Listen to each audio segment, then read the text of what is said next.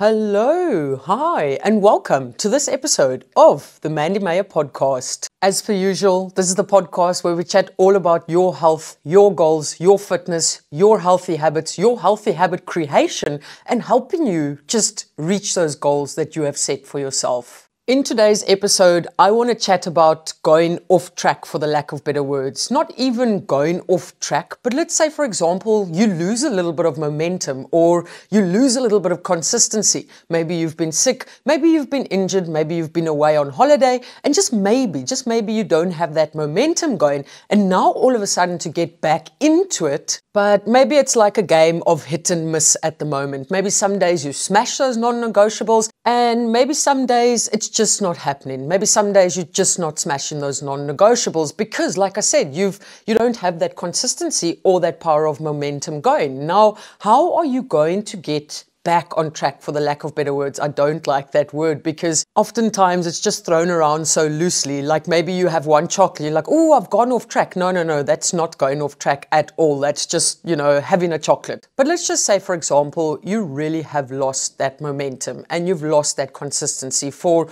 whatever reason it is, okay? For whatever reason it has taken place. How do you get back on track? How do you get that momentum going again? How do you get that consistency going again when you are working on your healthier habits? Well, really, the short answer to this is focus on the basics. Oftentimes what happens is when you break that consistency, like I said, maybe you've been sick, maybe you've been injured. Now you've broken that consistency, you've broken that power of momentum, okay? Oftentimes what happens is you want to start off where you left at.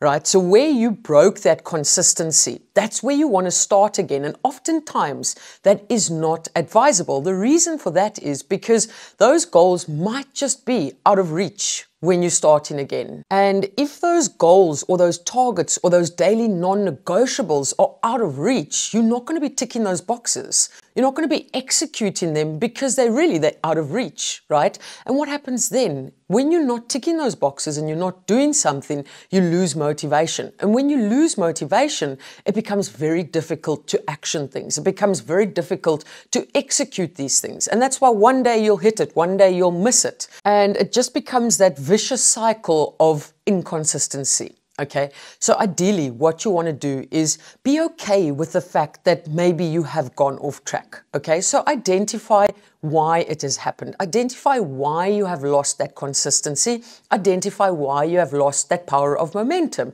And then work on an action plan that involves the basics. Only the basics. Like you want to be able to achieve things. You want to be able to tick those boxes.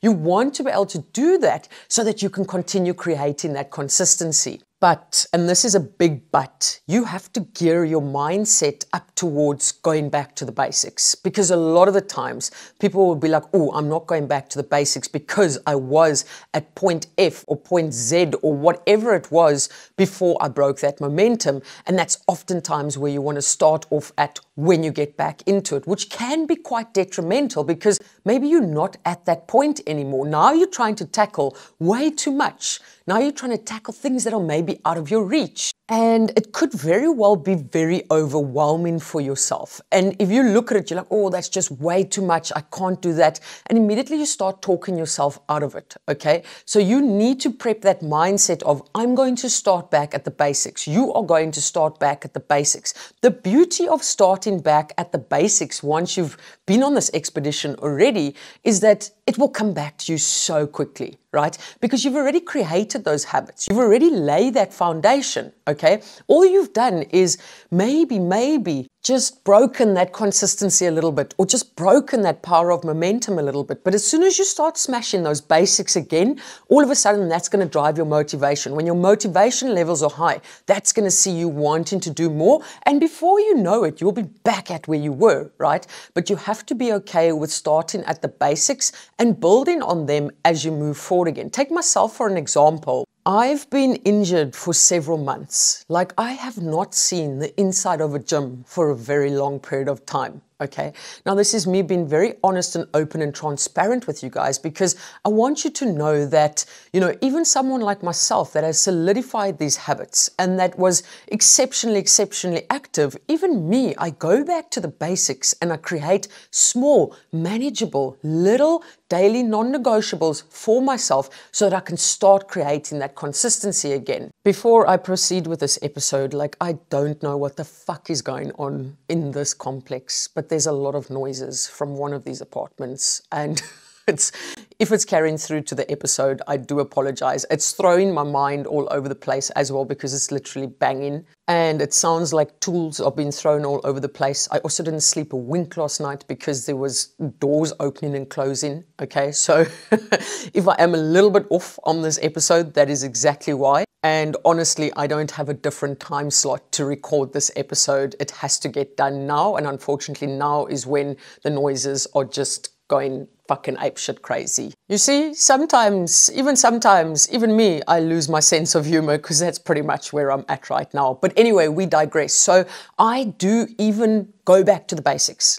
I go back to the basics. Right now, my goal isn't to go to the gym for an hour every second day of the week. That is way too overwhelming for me right now, because I haven't seen the inside of a gym for a very long period of time. So what I've actually done is, from the beginning of this week, I printed myself a consistency calendar, a 30-day calendar, and I put up a non-negotiable for myself, 10 to 20 minutes every single day of a home workout. Doesn't matter what workout it is, whether it's something from YouTube, whether it's with my 5-kilogram weights over here, whatever it is.